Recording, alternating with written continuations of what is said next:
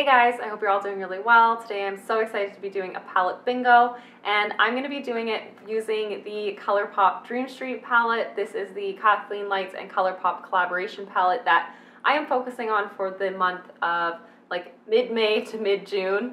I know I didn't do like a calendar month, but yeah, I'm going to be focusing on this palette alongside my Pacifica Solar palette. If you guys haven't seen that intro to that kind of challenge, then I'll link that down below. But this is one of the palettes that I'm focusing on for this month, so I want to take myself out of my comfort zone and play with this palette in a way that I might not choose to do on my own, if that makes sense.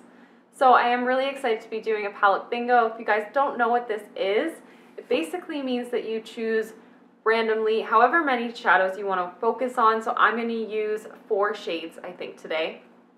Maybe 5 if I feel like the 4 that I selected aren't going to really do anything sort of interesting, but I'm going to do 4 shades randomly selected from this palette and create a look out of it, which I'm so excited to do.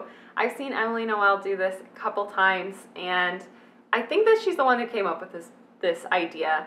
And I don't know why I've never done it for myself. And then recently I saw Love Heatherette do it with the Yes Please palette, and it just like pinged into my brain like I should totally do that. I gotta try that too. So I'll link both of those channels down below, and I'll link Love Heatherette's Yes Please palette bingo too down below. I loved watching that so much, so she really inspired me to try this for myself. On random.org I just pulled 4 numbers, and the numbers that I got are 2, 6, 4, and 12. So on the palette here I'll show you what I got. So 2 is this guy right here called Magical.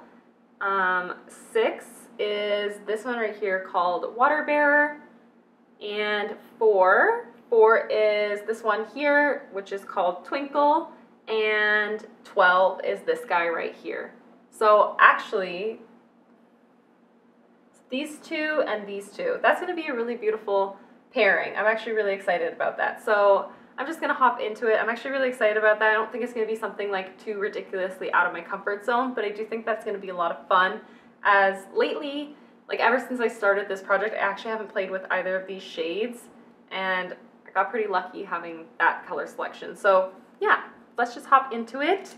I'm really excited about the shades that I selected, and I've already gone in and primed my eyes and set them, so I'm just going to go right into shade number 2 right here, which is called Magical, and I'm going to pop that into the crease. I'm probably going to bring this onto my lower lash line as well after I've done my concealer. I'm going to keep building up the crease, so I'm just going to go right into Water Bearer, which is a scary color to go, like, just start a look with, but why not? I'm just going to run with it. So I'm going to pop that onto the crease as well, and more so on the lid. I'm going to keep it a little bit lower.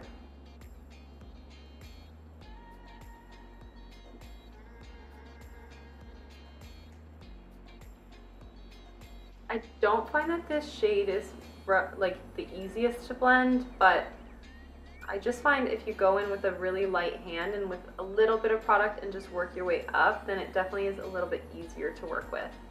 And it has spread so much. I did not mean for it to go that far. So I'm just kind of trying to blend out the edges. This shade I tend to find is best used kind of as a base. It's not the kind of color that you can use totally on its own. So I am glad that I actually got Mermaid Boy to go with it, because I don't find that it has a lot of impact otherwise. So I'm just gonna go back in with that shade number 2, that shade called Magical, just to really buff out those edges, and then I can clean up whatever else with concealer as well. Next up, I am going to go over top of the outer portion of the lid, and I'm going to go in with Mermaid Boy. I'm using this like small flat brush, and I'm just going to pack on quite a bit of product, and then I'm actually going to spray it. So I have this little Smashbox primer water, but it's literally just water in here. Like I used up the whole product and I just put water in here. And I'm just going to spray that on the brush so that I can really intensify the product. And I'm going to try to place it exactly where I need it. So I'm going to place it on this outer portion of the eye.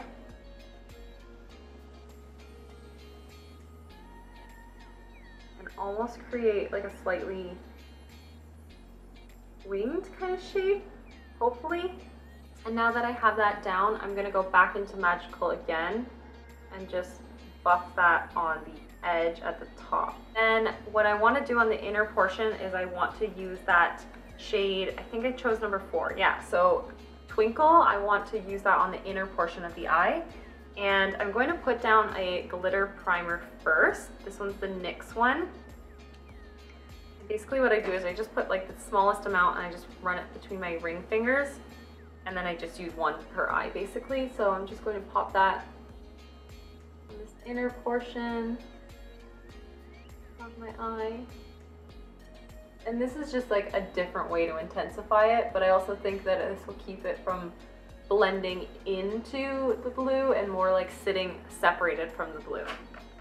I hope that that makes sense, and I hope that that actually works out. I don't even know, I can't even really envision what it's gonna look like, but I'm hoping so. And then I'm just going to actually just use my ring finger again. I just wiped it off. I'm just gonna use my ring finger to apply that shadow. Oh, that is so pretty.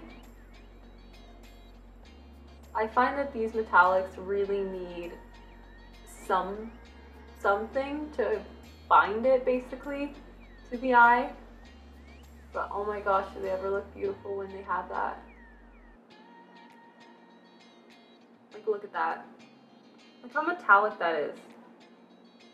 Oh, so pretty. So now that I see how this looks, and I absolutely love the way that that like more rose gold shade is pairing with the teal, I want to try to bring the blue almost a little bit more around the copper, just on the inner portion. I really don't want to overdo this though, like I'm so nervous about this.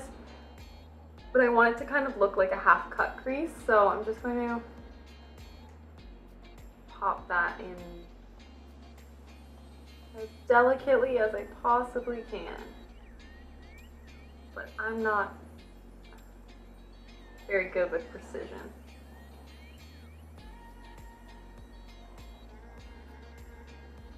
It looks like an absolute mess right now, but I actually really like the way that these colors are pairing together. So what I'm gonna do is I'm gonna go off camera, I'm gonna clean all of the fallout off, I'm gonna do my concealer, I think I'm gonna finish up the rest of my base, and then I'm gonna finish up the lower lash line with you guys as well. So I'll be right back. So I'm back, and I know I look totally different, but I put on my base, I did everything. I did my under eye concealer, blush, bronzer, highlight, so I will list all the products that I used in the description box. And then I put on mascara, and I didn't really want to get back on camera because my neighbors were being a little bit loud, so I ended up popping on some falsies.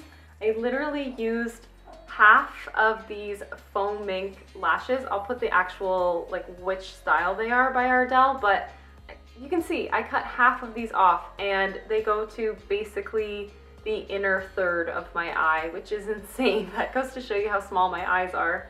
Like, I had to cut that much off of the lashes. And then I ended up making them half lashes from the middle on, because they basically are longer in the middle to give more of a rounded look, but I ended up having to use them more for a like cat eye kind of look, which works perfectly actually with this look. And then I decided to curl my hair because I just had time for it. So now that all of that is out of the way, I want to finish up the lower lash line. And I think I want to just keep the green on the top lashes.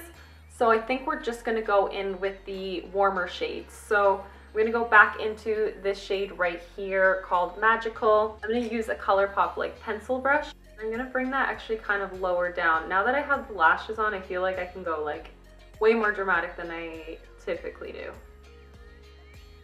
So I'm gonna use the shade Twinkle all across my lower lash line, and I'm gonna use it wet. I'm not going to use it with the glitter primer this time because that's just way too hard to apply on the lower lashes, but I just wet it with the water. I'm just going to pop it on the lower lash line all the way across. So I ended up actually bringing it all the way around my tear duct. Don't know why, it got a little bit out of hand. So now I actually think I need to sort of ground the green on this side. So I'm just going to go into the palette again, and I'm going to use the shade right here called Water Bearer, the matte one, and I'm just going to apply that on the very outer portion. I just feel like now it's a little bit too much of that copper tone. I am going to use another Colourpop product actually. I'm going to use the shade Get Paid of the Creme Gel Liner. Don't want that much. And it's like very similar in tone actually to that shade Twinkle, so it's just going to tie the look together, I think.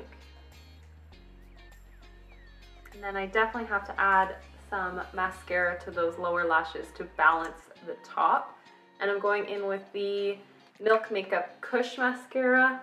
This is difficult to use on my lower lashes though, but this is what I use on the top, and I'm just feeling a little too lazy to grab more, so I'm just going to do it on its side.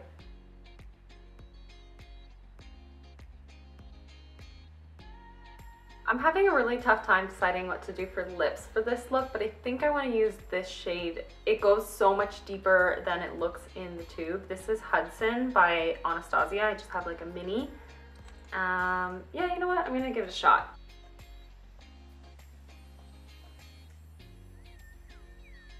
You know what? I'm really happy with the way that that lip looks. I feel super glamorous. I feel like I haven't done my makeup like this dramatic for quite some time, but as you can see on my lips, this is so much deeper. I think it just like immediately oxidizes. I absolutely love this. I think that the shade of the lipstick pairs so well with the shade in the waterline and that like coppery tone. I feel so much more glam than I have been as of late. I've just been like working like non-stop, so it's kind of nice to just sit down and play with makeup and just do something out of my everyday kind of routine and play with the colors that I don't normally pair together. This was a lot of fun. Like a lot of fun. I really did enjoy this. Here's a little bit of a close-up for you guys. I think that the color pairing is so nice. I definitely think that this is quite imperfect. It's not really like a structured cut crease or anything like that, but I really do like the way that this really opens up my eyes, and I feel extremely glamorous. Like I feel way more dramatic than I've been in quite some time, so this has just been a lot of fun. So that's absolutely everything for today's video. I hope that you guys enjoyed doing this palette bingo. This was so much fun. I'm so happy with the result, and I just really enjoyed sitting down and playing with my makeup. So thank you guys so much for watching, and I'll see you in the next one. Bye guys.